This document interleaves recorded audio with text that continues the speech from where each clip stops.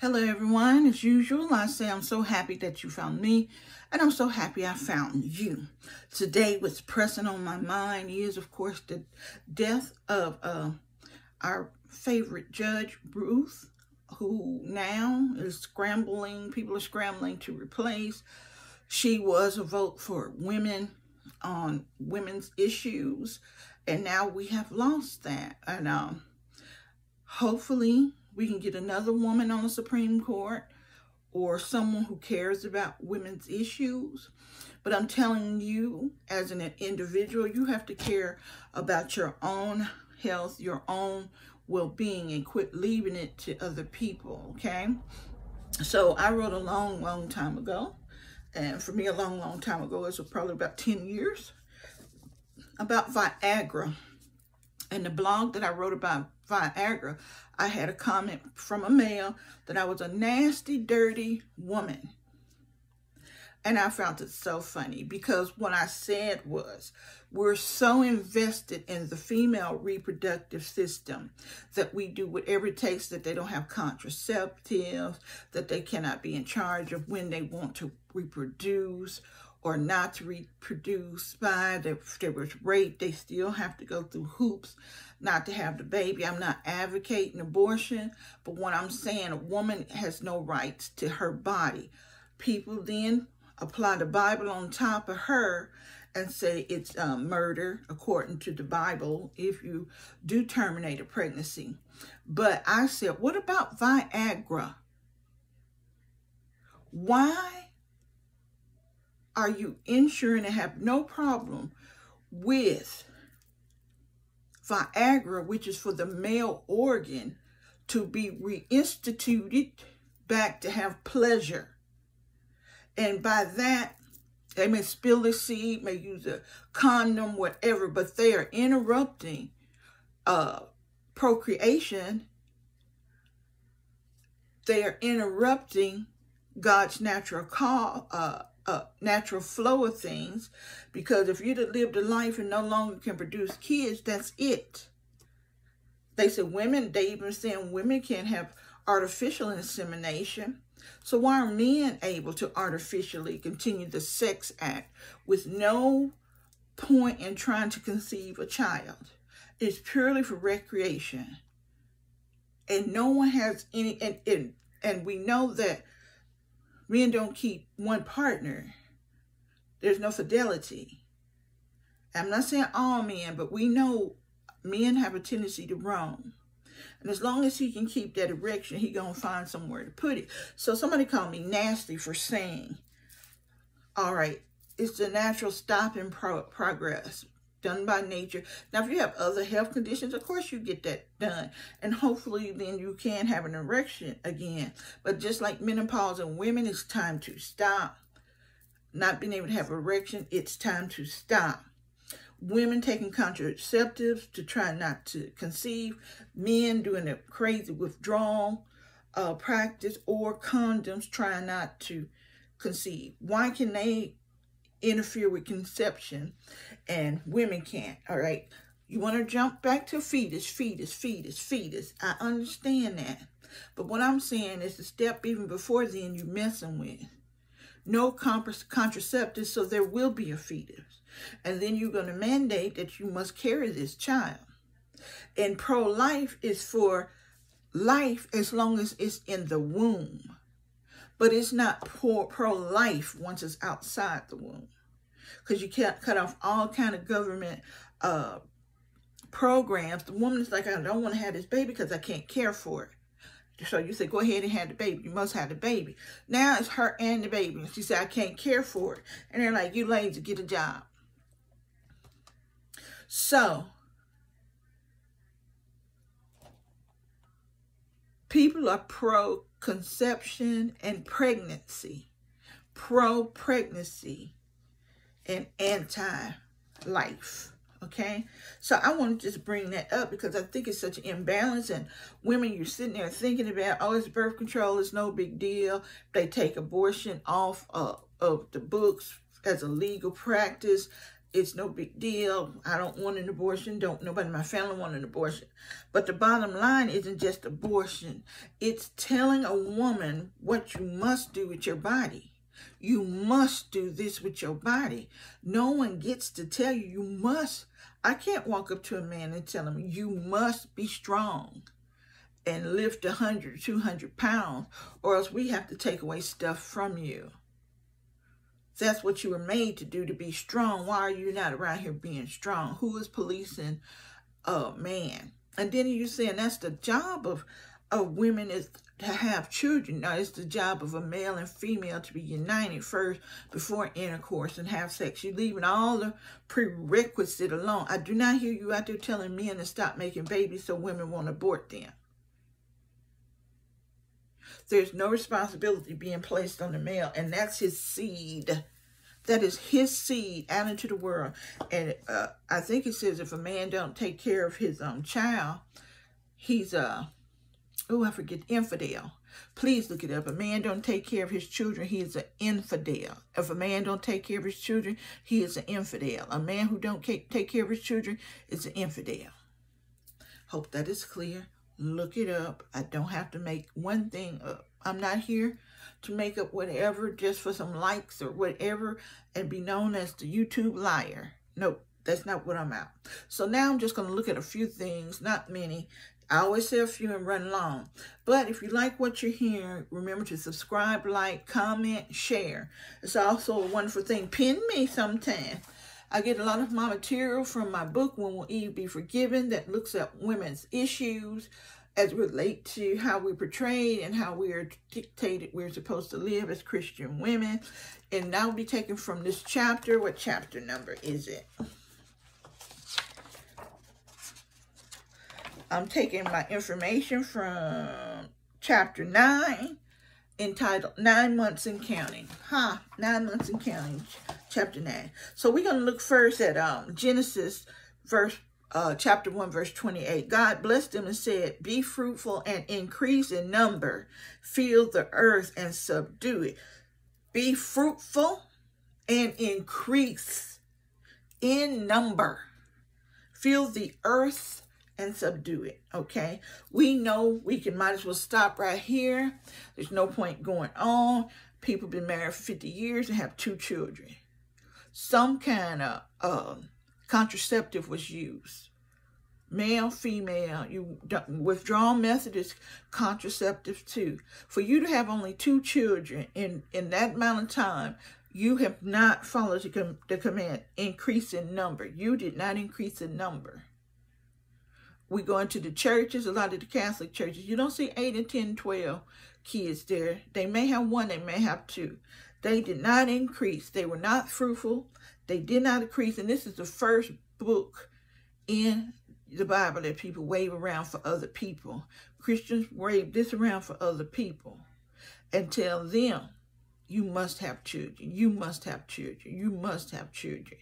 But somehow these people are sitting there with 2 children. Now, the Duggars got 14 and counting, and people look at them like, oh my God, that's insane. But that is the norm. That's supposed to be every household. The Duggar House School, how come you don't have 14 and counting? You didn't increase in number. You didn't fill the earth. You had 1 or 2 kids at your discretion, in your control, as you saw fit and what reason.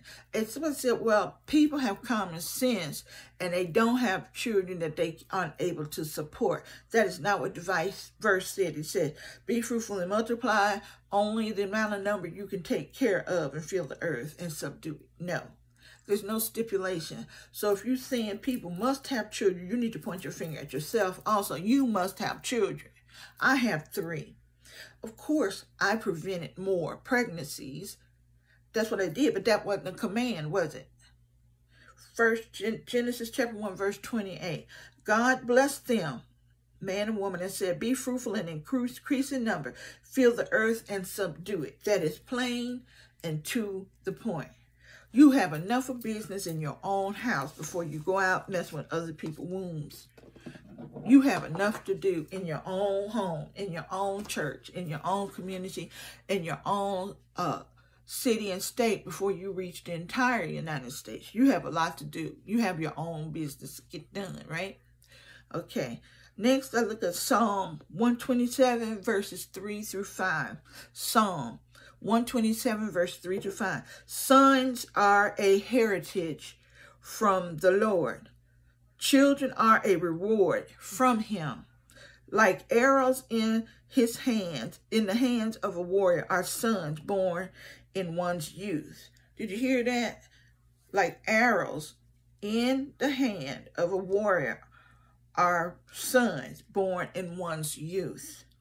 Blessed is the man whose quiver is full of them. So he said, many arrows is your children, and the quiver is the container you strapped on, and you had your arrows in there.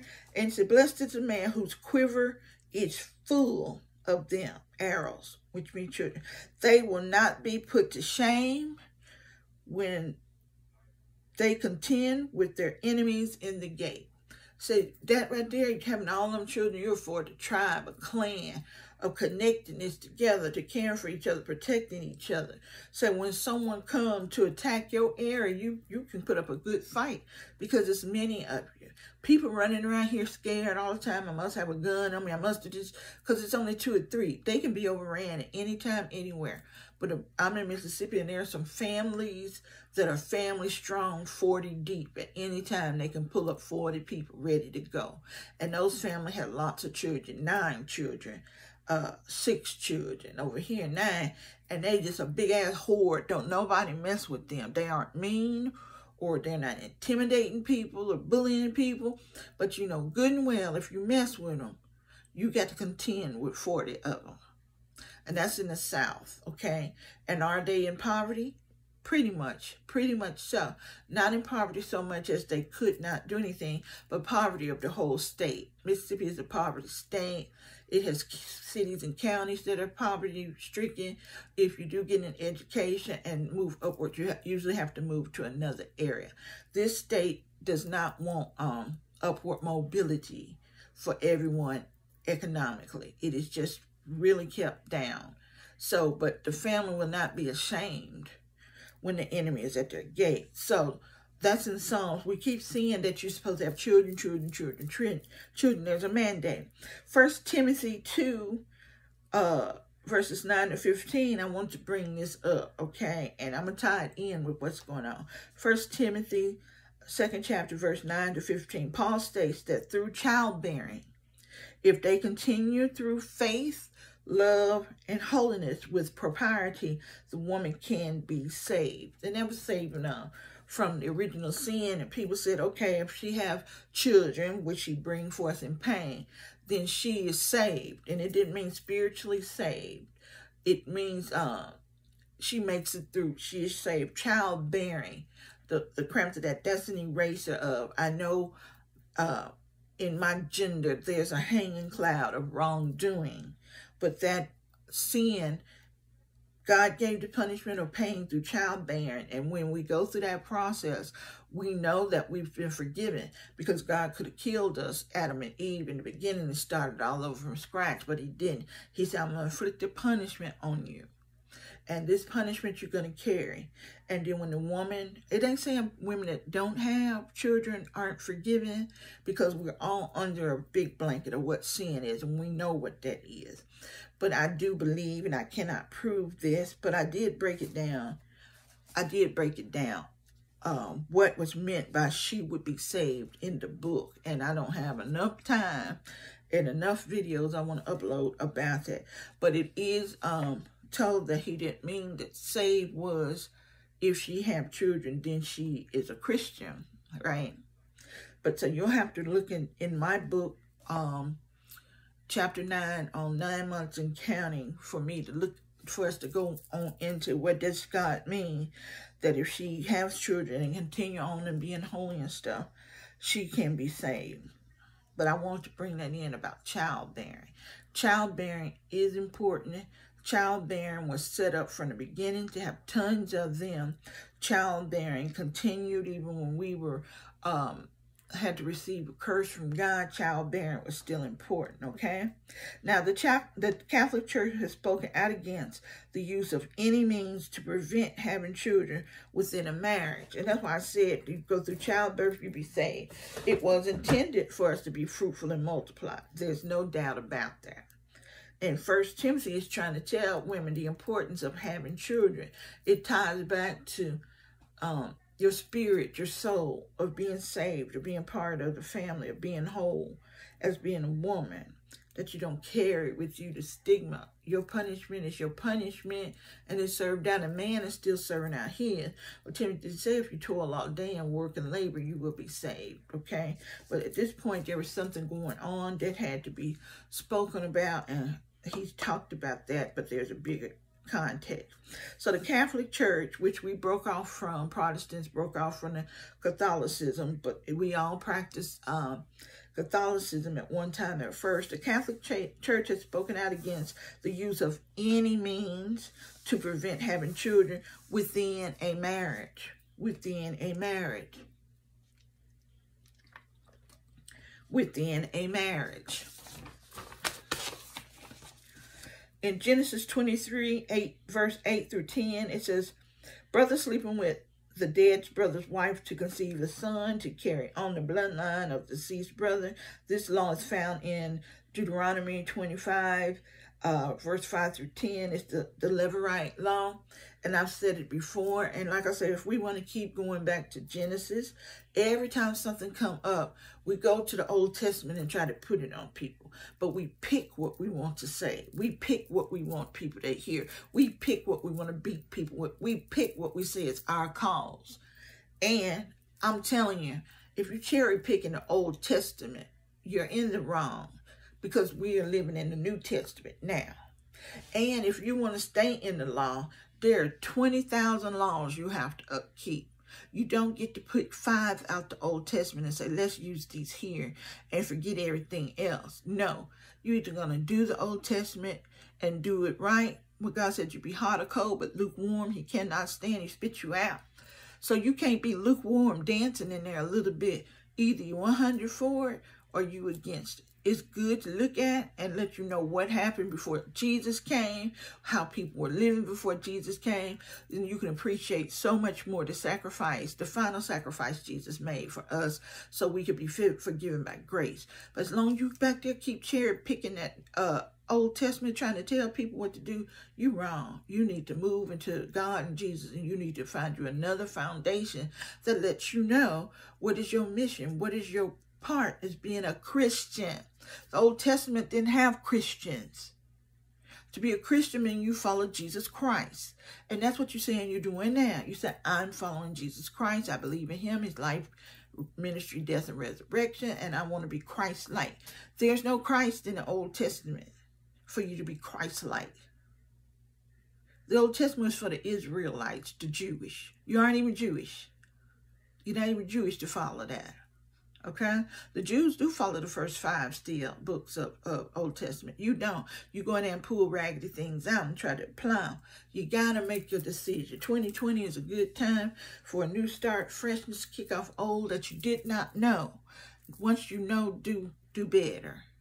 When you know better, do better. Quit running in there, stealing out pieces of the Old Testament for a New Testament Christian. Okay, so in Genesis 23, verse 8, the family was a big unit, and the home was blessed if it had sons. It was very important to have a son, because land ownership went to the sons, not to the daughters. Daughters married out and became part of another clan's benefit. So the son stayed there for this family money. The sister went, and she's part of a family of inheritance over there. She can't inherit, but she's part of her husband's inheritance in the land and animals and whatever they blessed with. So if brothers were important, women really kept going until they had a son. We don't do that anymore. We don't think having a son is special, but in the Bible it's demonstrated in the Old Testament that it was very important. So the name of that family clan would not wear out. Right now, my husband has, in the next generation, just have one nephew with the family name. And he's the only one that would be carrying it on. And bless him, he has a little boy right now. But it's very funny. A family name can die out. It's not impossible whatsoever. So he had to sleep with his wife until the brother of the deceased brother had to take his wife, if they had no son, no children, no son, and have sex with her until she had a son, so she could be the family name of him. And they named the son after the deceased father and carry on his name, so to be forever spoken in the world. That's what it said, so it can be forever spoken. So Onan, who was tasked with this responsibility to sleep with his deceased brother's wife to have a child, he went through with the act, but he would withdraw and spill his seed. And so not to get her pregnant, because that would be adding more children over there, and they wouldn't be his. He didn't have really obligation to raise them or do anything like that. His children, now seed, would go in and create another line. And those children, son, his nephew and stuff, build land, receive land and stuff. And only one with it. So he would withdraw and spill his seed. And that was the first unreliable form of birth control, the withdrawal method. And men used it as not to procreate, which was told to God by God to fill the earth. And now we have men spilling their seed so they won't create children. So pro-life goes beyond the fetus in the woman's womb that you're demanding for her to have. You have to demand for men to not spill their seed, for men to not use their seed to impregnate a woman. And your quiver be full of children, and you keep having children until you have a son, so your name will not be forgotten on this earth. Bam, bingo. Pro-life starts a long time before the fetus in the womb. Get it straight. People that dictate are dictating to you for an agenda they have, because they're not paying any attention to anything that goes along with procreation and reproducing. You do not hear them saying she should not get rid of a fetus because we're supposed to have tons of children. You don't hear that saying that she's getting rid of one. We're not supposed to do it. We're supposed to have as many as possible children, and she just going against in our Christian United States, right? Right, okay. It's not that. Okay, so that was the first one, and God was very disappointed in him for doing that. He knew the law that was given, and so there was a punishment also that went with that. So y'all need to look up Genesis 23, verse 8 through 10, and read through that and understand that God is watching, even over us and our reproductive issues. He was looking over that. We don't have that obligation, even though we know that was an obligation. And I would like for you all to think about how many men would have that obligation to a brother's wife. I have no brothers, so I don't know. But in a family, you're supposed to continue having children. Absolutely. You don't even make a decision to continue. You do continue. And it is imperative to have a son. Deuteronomy 23, verse 1, mentions another form of birth control. It says, crushing or cutting parts of the male reproductive system. And the NIV say, wounding his stones shall not enter into the congregation of the Lord. So if he's wounding his stone, which is testicles, crushing or cut any part of that, then he is not allowed to enter into the congregation of the Lord. And we know that's a vasectomy. So the Bible tells you even about vasectomies, these men running around here, crushing or cutting their stones. It's not biblical. And it's a vasectomy. But what do we say? We're not living right there in the Old Testament, because the Old Testament have a lot to say. Number 7 for me, church fathers. And this is the church fathers. We had the apostles, the 12, but they went out, of course, and expanded around. And then we had a lot of men that just became very good spokesmen on theology, what it means to serve God, what does it entail, man serving God. I mean, they studied, they pondered, they got together, they talked, they wrote tons of stuff, and we call him the church father. So church father Clement of Alexandria in 195 AD. Jesus died in 33 AD. So this was 162 years. This 162 years after Jesus walked the earth. And really that wasn't that big of a time, but people would study writing then also on the New Testament Christians and Christianity. And at this point they had Catholicism, right? And so in 195 AD, he stated, because of its divine institution for the propagation of man, the seed is not to be vainly ejaculated, nor is it to be damaged, nor to be wasted.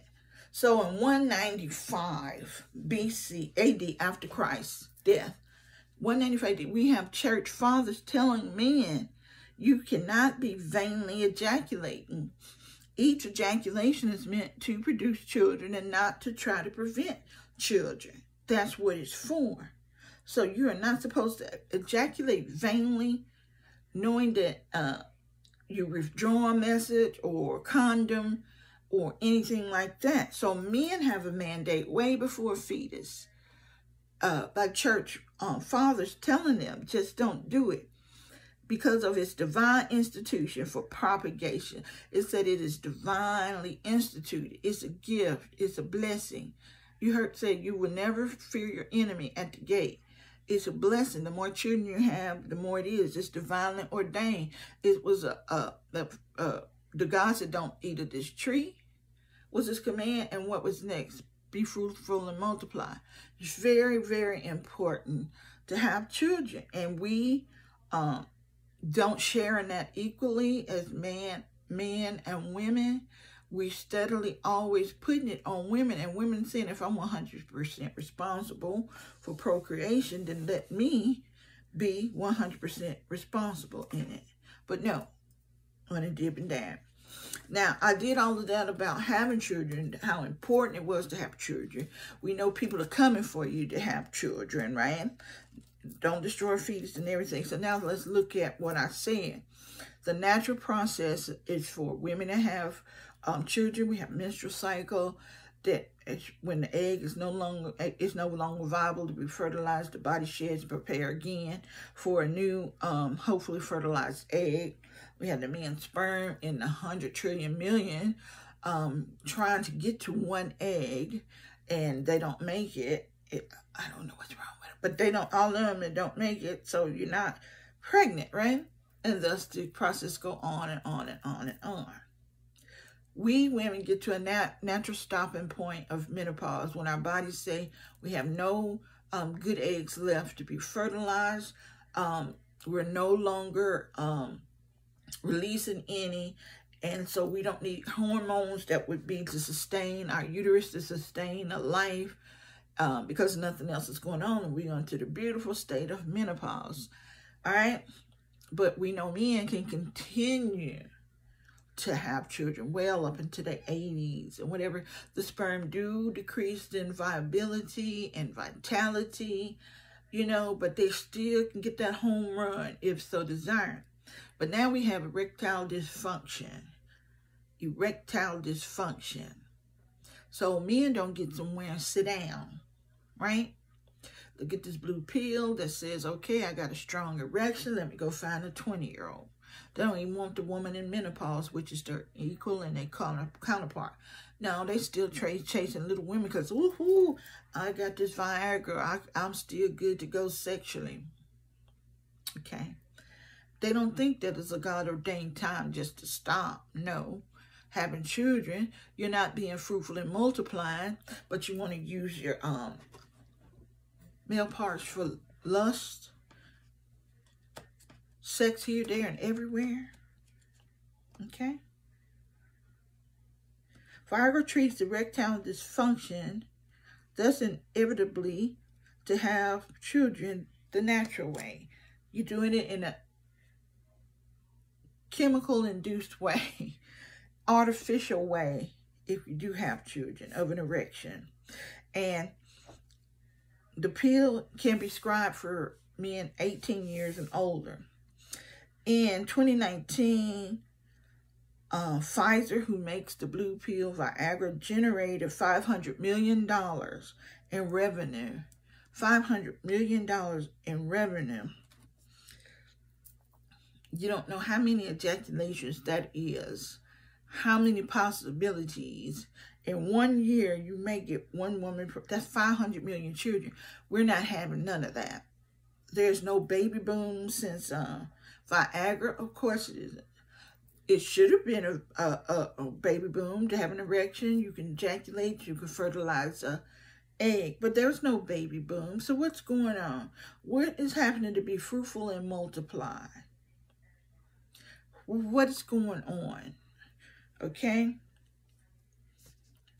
Viagra's been around since 1998, and in its first quarter, they made $400 million in the first quarter in 1998, and later it was $1.80 billion in sales. Okay, 1998, it was $1.8 billion in sales. It says 1 in 10 men have erectile dysfunction in their early to mid 60s. So these 60-year-olds, I meant 50s. What I got down, 1 in 10 men have erectile dysfunction early as mid 50s, okay? So why is this big purchase? Are you really trying to have children? Are you really being fruitful and multiplying? Are you really concentrated in having a quiver full of arrows so your name so you won't be shamed when the enemy comes? Are you having all these children, your sons, to give you inheritance, to make the family wider and bigger and more able to maintain your inheritance? I don't know what's going on. 1.8 billion in sales.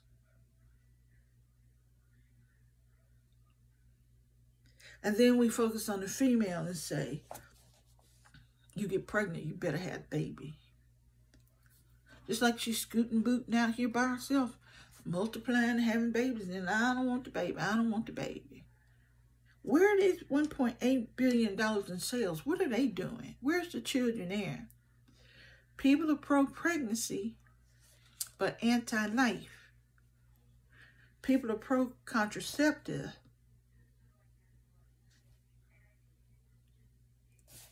anti-women's right to choose, anti-life. That's not right. 1 Corinthians 6:18 says, sex designed only within marriage, sex outside of marriage, whether for pleasure or procreation, is wrong. Sex designed only within marriage, sex outside of marriage, whether for pleasure or procreation, is wrong.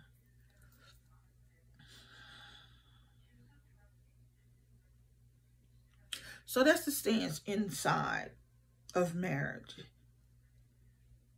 It's sex within marriage, and you two are together, and the Lord said in the beginning, be fruitful and multiply. So they say in the people that are married, sex is for them, right? But it's also funny that I know I can't even pinpoint, but women are supposed to be virgins. Virgins, virgins, virgins. And if we follow that, being virgins until we was married, more likely the rate of abortions would go down when we married, have a home with a person working and caring and supporting, instead of being a single female on your own. And so we have a lot of things before we even get to abortion that should be done. But it says nowhere in the Bible is sex prohibited for pleasure. So you notice the book of Songs of Solomon is almost pornographic. It's in its writing on relationships. And I know when I was little, about 11 or 12, and I stumbled on Songs of Solomon, my eyes got big. I could not believe stuff like that was in the Bible. But, you know, Deuteronomy kind of give you a run for your money, too, with all their sex laws, what you do after having sex. And, oh, my gosh, it just was too much for me. So I had to go back at another time. But, yeah, Songs of Solomon, to me, is almost pornographic. But that's what we don't tell people. There is a lustful part to relationships that should be there, that wonderful romance feeling that I give myself for you. I met you and I want you to be mine forever. And we feel that way about women, and then fast forward about 7 or 8 months, you can't stand her. I mean, it's a work. Attraction is a great thing. Then you have to have commitment. You know, you have to be committed to give it a try before just 3 weeks later you're through with somebody. Okay, nowhere in the Bible is sex prohibited for pleasure. Song of Solomon is almost pornographic. It's writing on relationship. The Catholic Church decided sex for pleasure only was not appropriate. Every sexual encounter must be open to the possibility of pregnancy. So that's the Catholic Church. Every sexual encounter must be open to the possibility of pregnancy. And I know the Catholic Church denied Vice President Biden communication. They said he wasn't a real Catholic. But I know that in that Catholic Church, that church see people with only 1 or 2 children for years and years and years. It sees that the pulpit's not growing with the youth. And communion isn't denied from them not being fruitful and multiplying. But for Vice President Biden, they decided, I'm going to deny you this because of that political plan.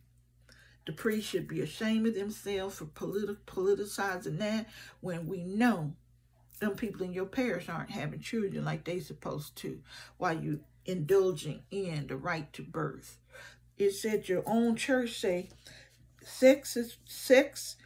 church decided sex for pleasure only was not appropriate.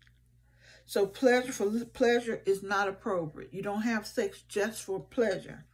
Every sexual encounter must be open to the possibility of pregnancy. Okay, let's go with this. Birth control for women was available for purchase in the 1960s. The diaphragm came along in 1938, and by 1939, community-based and state-sponsored birth control clinics existed throughout the country, and they were called, these diaphragms were called womb veils. You gotta go get you a womb veil, people.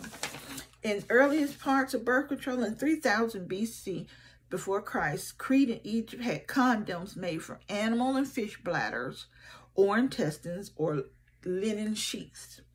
1850 BC, before Christ, Egypt develops a spermicide combining crocodile dung and fermented dough. 1619 through 1870, Black women would use African folk remedies to create medicines to resist coerced reproduction by white men. And when I saw coerced reproduction by white men, that is so nice and clean instead of saying rape. But I wish you would call it what it is and quit sweetening up our ugly history, because that was it. They created medicines to resist rape reproduction by white men, okay? 1855 was the first rubber condom.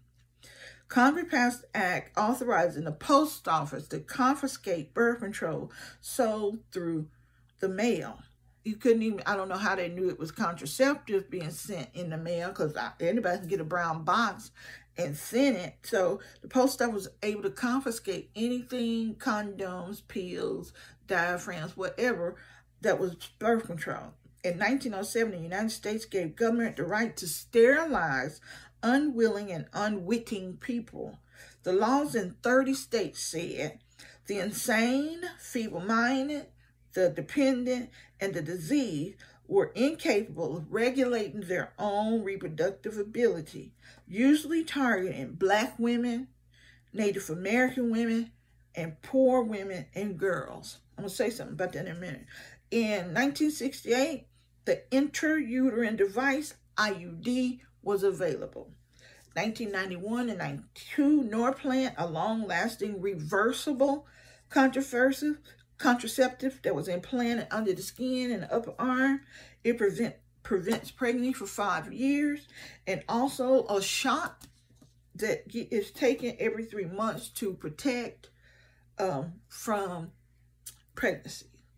In 1993, the first female condom was made. I don't think they were very popular.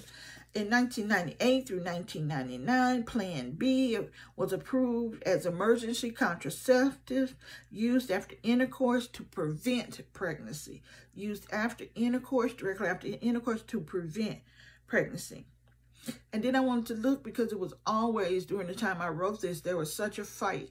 Why was Viagra just for sexual pleasure, nothing to do with anything else except for I want to have a good time, was covered by insurance, but birth control to prevent pregnancy in a woman who may be sick, you don't know what it is, can't have a baby, carry a baby full term, a woman, like we said, been molested or in an incestuous home and can't even escape, what have you, cannot get contraceptive care, medication care for herself. But men are flopping around here, having erections left, right, and left, making babies still. And then pro-life say, men, you don't have to at all police your impregnation of women. Impregnate them and leave them. Viagra say, have a good time, get it done, right? But we don't have it. So some health insurance cover Viagra, a sexual dysfunction drug for men, but not contraceptives for women, leading critics to charge discrimination. So by 2010, at least 29 states passed laws mandating group health plans cover prescription contraceptives, drugs, and devices. I read all of this and did all of this for you girls. You may not be concerned, or it may not concern you, about your reproductive rights. But as you saw, it was a slippery slope down to sterilizing. If someone can write legislature to take away your contraceptives, then they wrote legislation, don't even let it be sold in the mail. Then they wrote legislation that you must have a child. And then you saw it was legislation to sterilize poor people, black people, Indian people, people that had mental disorders. They just said point blank, you ain't in care. So tons of people with mental health issues. So don't play dumb and holler. Yeah, mental people shouldn't have children. If you look at how much mental illness it is, there wouldn't even be a population. So there you go right there. It's much dysfunction in this world. Your mama probably batshit crazy. Couldn't take care of you when you was a baby. Just got you up to a certain age and you've been managing the best you can with her little assistance. But we have so many people with bipolar, schizophrenic disorder, social anxiety disorder. We run the gamut. We are pill-popping people for mental health issues. And there's no shame in it. But these people was being sterilized. When you treated bad and downtrodden and just living in a stigma of shame, I'm sure it was a lot of people very capable of having children in the family that were sterilized against their will. So do you see how far things were? And you say, oh, we're civilized now. We are not civilized now if men. It would be different if men and women were agreeing on this subject. But it is solely men telling us what to do with our body. And I said, if they can take contraceptive from us, we should take Viagra from them. What is the reason for it? It's not to procreate. It's not for me to have children. You stand with me and we raise a family. Your time is done, Henry. Henry, your erections are gone. Live with it. Change your life. Oh, you said, but what about the 20-year-old? There are 20-year-old women cannot get pregnant. It's just their fate. Now, they want to take artificial insemination away. Remember? There's no reason for an infertile person to have children. So Bob, that's 20, he don't need to have no children. People are sitting up making these decisions about your life. When they have their 1.2 children, and some of y'all only have daughters. You don't even have a son. I thought you was at least supposed to have a son. A son was so important to the carrying on of the family name. So people, when you know better, do better. Whether you're for abortion or not. That's not the point. I just read how much of your rights will be taken away. And we know in the 60s, when we had to fight for equal employment without discrimination and sexism, the one thing that allowed us to work in the public arena was birth control. Because we could control our fertility, we were able to actually have careers, to go work and be independent. And manhood, the masculine man, collapsed. They collapsed. And they were just waiting what Make America Great Again. Make America Great Again is also women out in the workforce, because we cannot control our reproductive rights. But there is a way to control your reproductive rights. And I said this also, women, if you want birth control rights, for them to lead the birth control, stop having sex with them. It's time. Stop having sex with somebody who will not give you any control of your body.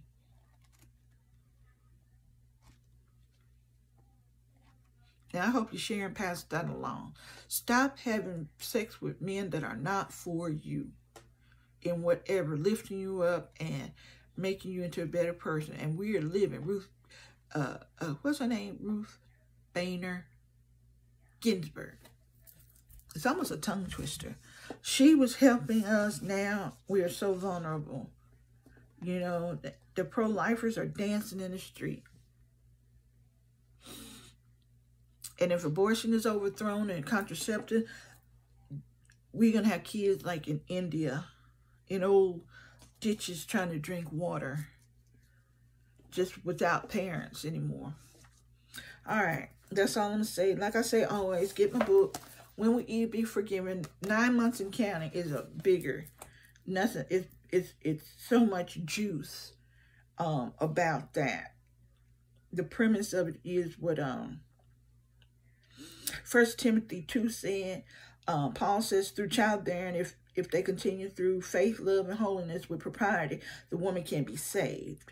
And that is, people thought, from original sin. So a woman and her husband, who were not Christians their entire life, but came to Christianity at a late age, in their 50s, where she's no longer able to have children. When she heard the pastor preaching on this, she almost had a nervous breakdown, because she felt like her and her husband decided consciously not to have any children. And she asked her pastor, since I decided purposefully not to have children, does that mean my soul cannot be saved? That I will not be saved, because through childbearing is when I am woman can be saved. So she said, I didn't know no better. I would have had children if I knew about this. And she was just really in a state saying, could she be saved? And she didn't know the answer. And the answer the pastor gave her was shocking. So that's in my book, When Will Eve Be Forgiven? Chapter 9, 9 months and counting. As always, I say subscribe, like, comment, give me some feedback. This went a little long. I didn't feel like dividing it too. So you can hang with me a little longer. You can do that. Stick around and see what's going on. All right. I just hope everyone is praying for our country, praying for unity. It is so racialized now, polarized. I am quite fearful of civil war. It would not surprise me whatsoever. It's almost like we're being baited for such. And I hope that the Christian will rise up, not against, but above. You're above this. You're above. You know what civil war is like. The carnage it has, the destruction of our country. There should be no one, I don't care what's going on, wanting to do that. So, thank you again. I love you so much. And like I say, I believe you're divinely directed to me. There's no coincidences. And I just say, go through some of my other videos and see what I got on my page. It may be something else you like. Keep you alive. Keep you encouragement. So I just thank you so much. All right? Until next time.